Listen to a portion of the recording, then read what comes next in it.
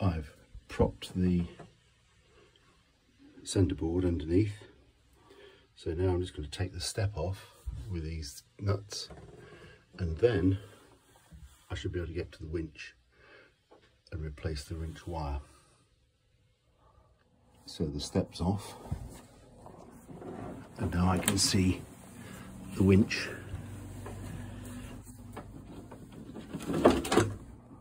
more clearly, and the winch wire, which is this that's spindled around here, that looks like it needs or should be replaced.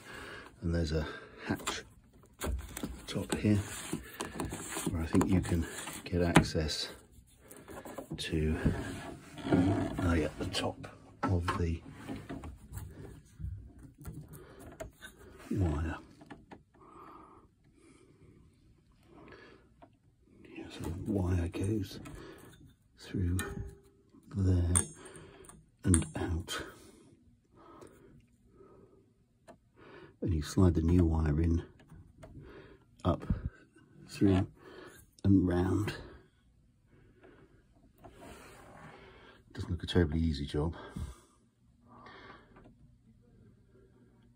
Here I'm going to release the tension and see what happens.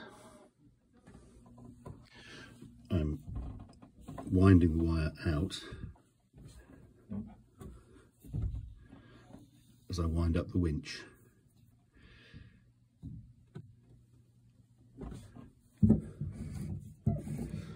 So I'm winding that down, releasing that, and taking some more out.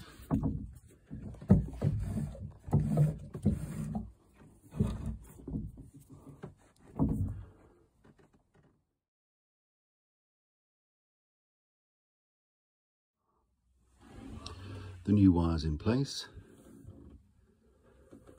and wrapped around the winch, and this one's ready to go and be rewrapped back on here as I lower the centreboard. So it's packed with grease, and just some more grease around here to make a seal, and a bit more grease on the top here, and then I think we're ready to put the step back. I will lower the centreboard first, just to make sure that I have got it right.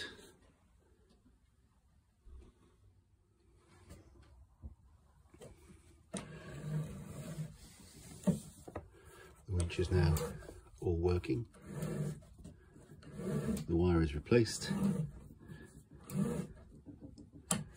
So Seabiscuit is pretty much good to go.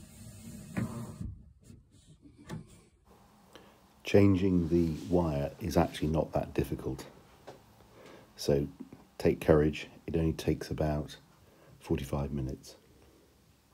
The important things, I think, are to chop the keel. Remember to cut the crimp on the wire so you can feed the old wire out, and then put the new wire in reverse order. Video the winch in use so you know which way all the ropes and the wires run. Don't cross the new wire over itself. Use plenty of grease,